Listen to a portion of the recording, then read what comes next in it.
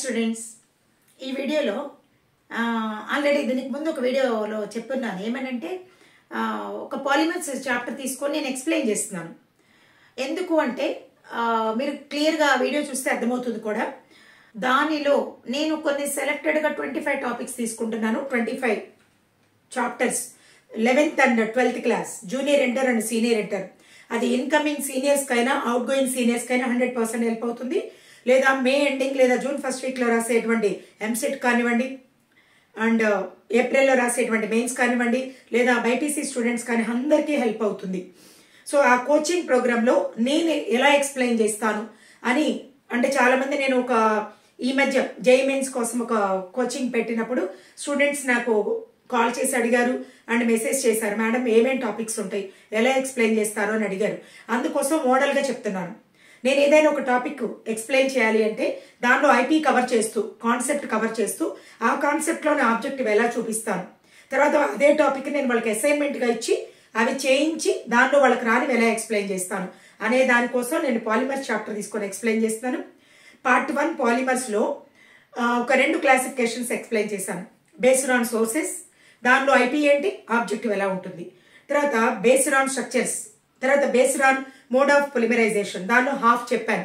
Edition polymers అంటే ఏంటి, దానికి ఎన్ని ఎగ్జాంపుల్స్ ఉంటాయో కూడా చెప్పున్నాను. ఇక్కడ based on mode of పొలిమరైజేషన్లోనే condensation అంటే ఏంటో చెప్తాను. 3rd క్లాసిఫికేషన్లో based on mode of polymerisation,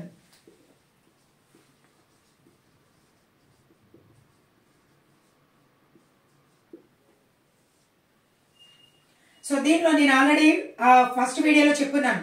edition polymers అంటే ఏంటో కూడా చెప్పాను. జస్ట్ ఒకసారి రివైజ్ చేద్దాము. ఇప్పుడు నేను ఎక్స్ప్లెయిన్ చేయాల్సింది కండెన్సేషన్.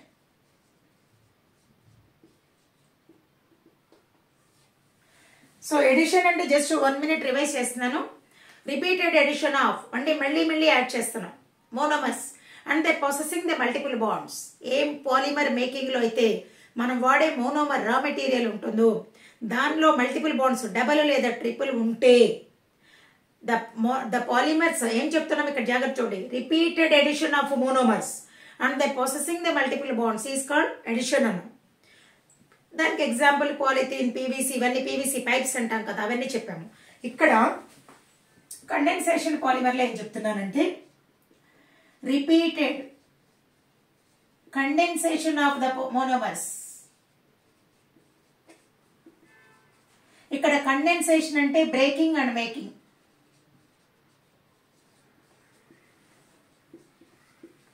బ్రేక్ అయిపోయి అన్యూజ్డ్ మాలిక్యూల్స్ అన్ని ఎలిమినేట్ అయిపోయి మళ్ళీ మేకింగ్ జరుగుతుంది.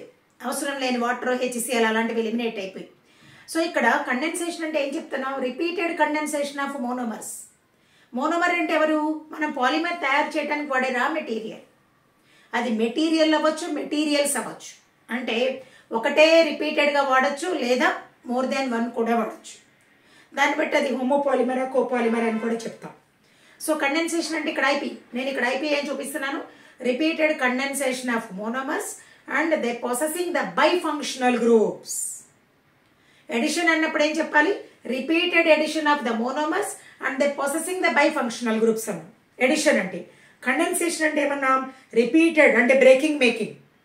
మోనోమర్ ఎలా ఉండాలి, by are try functional groups, 2 లేదా 3 ఫంక్షనల్ గ్రూప్ ఒకే మోనోమర్లో ఉండాలి. దానికి ఎగ్జాంపుల్ చూద్దాం.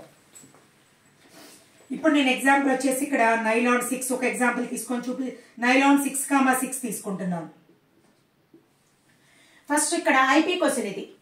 దీనిలో ఆబ్జెక్టివ్ చూపిస్తున్నాను నేను. డెఫినేషన్ అయిపోయింది, ఎగ్జాంపుల్ రాసా, ఐపీ అయిపోయింది. ఇప్పుడు దీనిలో నువ్వు ఆబ్జెక్టివ్ ఎలా నేర్చుకోవాలి అంటే ఫస్ట్ దీని ఫార్ములా రాసుకోవడం నేర్చుకోవాలి. నైలాన్ 6,6లో ఉండే మోనోమర్స్ ఏంటి, హెక్సామిథిలీన్,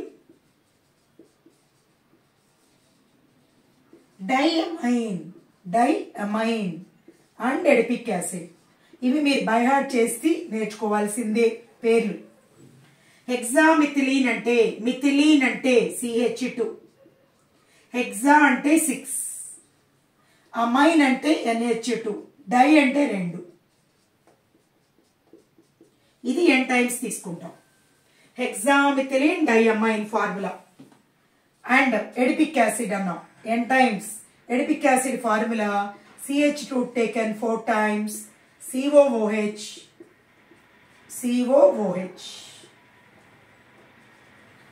మీకు IP point of view cover చేశాను ఇక్కడ. Repeated condensation of monomers and they processing the by. చూడండి రెండు ఫంక్షనల్ గ్రూప్స్ ఉన్నాయి ఒక్కొక్క దానిలో. ఈ రెండు ఫంక్షనల్ గ్రూప్స్ చూసి మనం ఇది కండెన్సేషన్ అని చెప్పేస్తాం. ఇప్పుడు దీన్ని హీట్ చేస్తున్నాం. దీనిలో నేను ఆబ్జెక్టివ్ ఏం చూపిస్తున్నానంటే ఈ రెండు ఏ లింక్ తో కనెక్ట్ అవుతున్నాయో చూపిస్తున్నాను.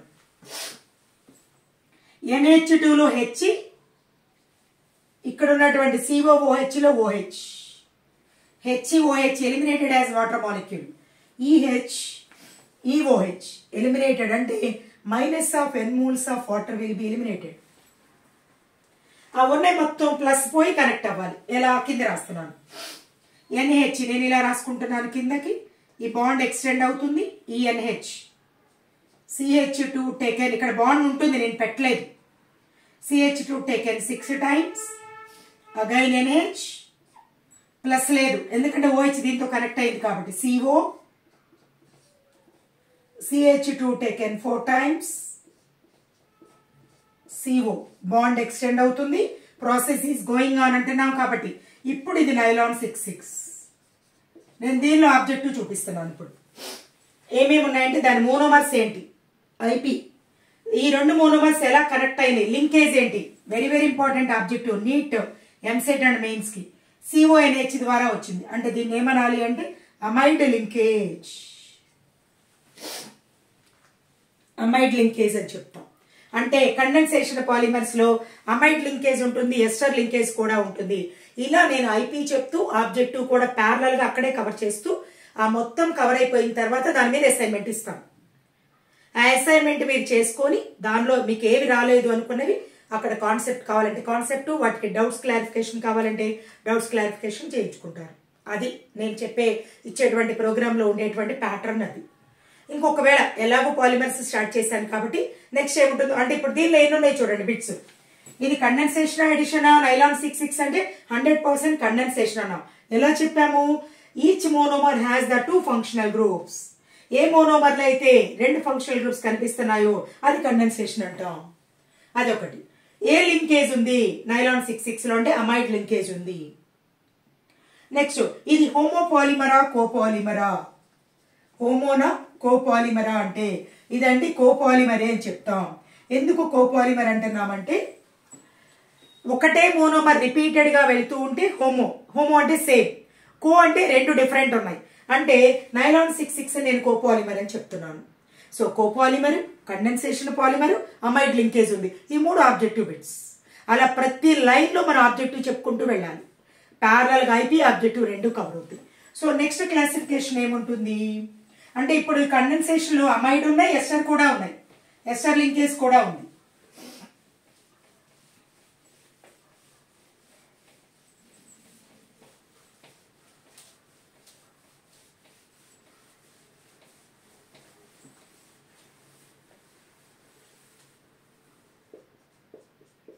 Based on intermolecular forces.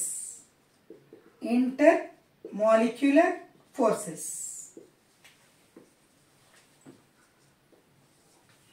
అంటే పాలిమర్ మధ్య ఉన్నటువంటి ఇంటరాక్షన్స్ ఏంటి, వాటి మధ్య ఉన్నటువంటి కనెక్టివిటీ వీక్ ఉందా స్ట్రాంగ్ ఉందా దాన్ని బట్టి కొన్ని. ఇప్పుడు రబ్బర్ బ్యాండ్ ఉంది, స్ట్రెచింగ్ ఎబిలిటీ ఉంటుంది. టైర్ రబ్బర్ ఉంది, స్ట్రెచింగ్ ఎబిలిటీ లేదు, కానీ రెండిట్లో రబ్బరే ఉంది. ఎందుకు అలాగా? సో ఇప్పుడు పాలిథిన్ బ్యాగ్ ఉంది, రబ్బర్ బ్యాండ్ అంత స్ట్రెచింగ్ ఉండదు కానీ స్ట్రెచింగ్ ఎబిలిటీ ఉంటుంది. నైలాన్ రోప్స్ ఉన్నాయి, నైలాన్ థ్రెడ్స్ ఉన్నాయి. సో ఈ వీటిలో వాటి మధ్య ఉన్నటువంటి ఫోర్సెస్ ఎలా ఉన్నాయి దాన్ని బేస్ చేసుకొని ఉన్న క్లాసిఫికేషన్ ఇది. సో దీనిలో 4 టైప్స్ ఉన్నాయి. ఆ 4 ఏంటి అంటే ఎలాస్టోమర్స్. అంటే ఎలాస్టోమర్స్ ఏమంటామంటే రబ్బర్ లాగా ఉండాలి, స్ట్రెచింగ్ ఎబిలిటీ ఉండాలి. అందుకని దీనిలో ఐపీ ఏంటి, rubber like solids with elastic property. Rubber like solids with elastic property is called as elastomer. దానికి ఎగ్జాంపుల్ బ్యూనా టైప్ రబ్బర్, బ్యూనా ఎన్, బ్యూనా ఎస్ ఇవి. సో నెక్స్ట్ వచ్చేసి ఫైబర్స్. ఫైబర్స్ అంటే థ్రెడ్ లైక్ సాలిడ్స్, థ్రెడ్ లాగా ఉంటాయి కాబట్టి thread like solids are fibres. దీనిలో objective కూడా చూపిస్తాను నేను. నైలాన్ టైప్ అని చెప్తాం. నైలాన్ 6, నైలాన్ 6,6, నైలాన్ 6 వేరు, నైలాన్ 6,6 వేరు. ఫైబర్స్. ఇది ఐటీ సంబంధించి. ఆబ్జెక్టివ్ ఏంటో ఒకటే క్వశ్చన్ ఉంటుంది. థర్మోప్లాస్టిక్స్. థర్మోప్లాస్టిక్స్ అంటే ఏంటి? ఇక్కడ ఎగ్జాంపుల్ పీవీసీ, పాలిథీన్. ఎందుకు వీటిని ఇలా సపరేట్ గా చేశారో నేను చూపిస్తాను. తర్వాత వచ్చేసి థర్మో సెట్టింగ్స్. బెకలైట్,